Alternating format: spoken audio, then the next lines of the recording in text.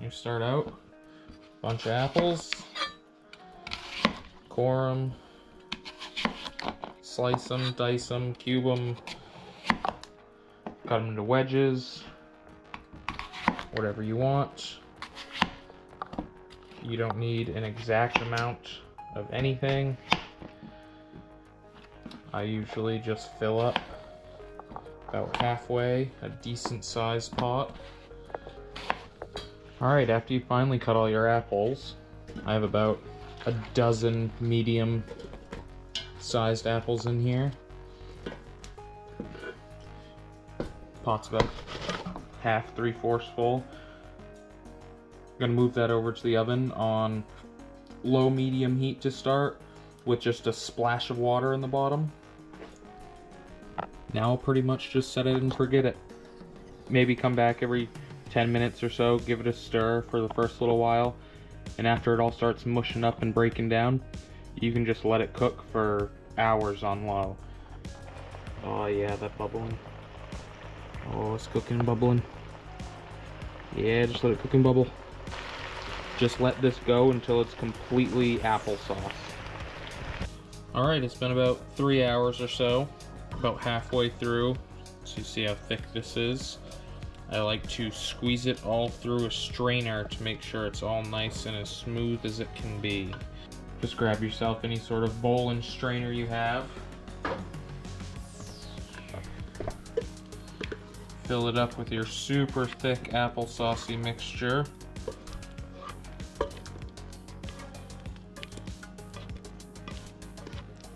Just keep working it and working it through. Eventually you'll get it, but it might take a little while. You could also use a blender. Blend this into a super smooth puree if you want. But maybe not everybody has a blender handy, so I figured this easier way would fit for most people. So after all of that, this is about what I'm left with for skins and stuff that won't go through. Now you're gonna add all that right back into your pot.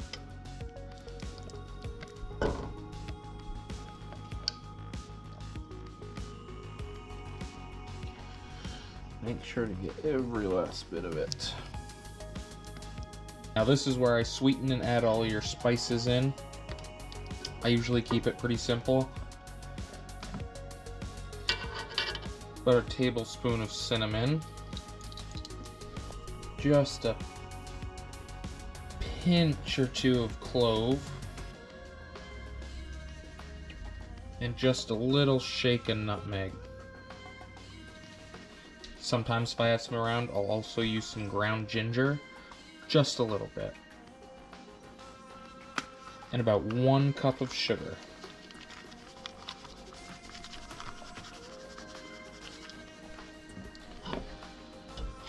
From there, thoroughly incorporate.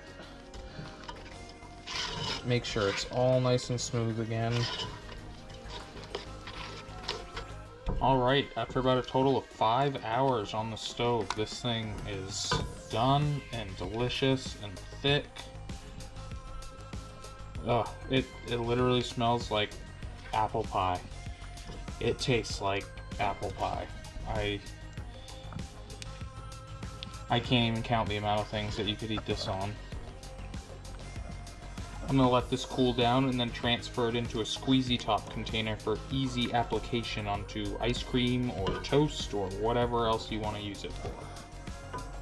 Alright, to easily transfer into a squeeze container like this, I'll transfer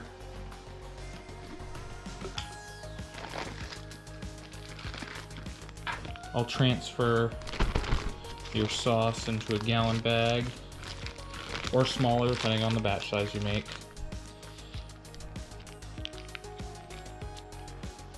This doesn't have a very nice tip, as you see. It'll still work.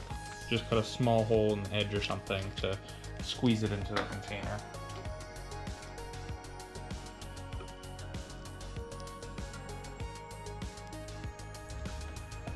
Perfect.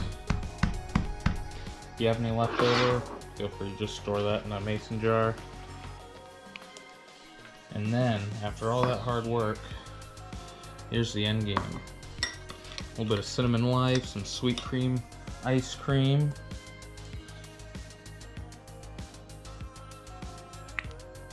Oh yeah. Squeeze some of that on there. All of a sudden this whole thing's gonna taste like apple pie. No, you can't have me. Mmm. Oh my goodness, yeah.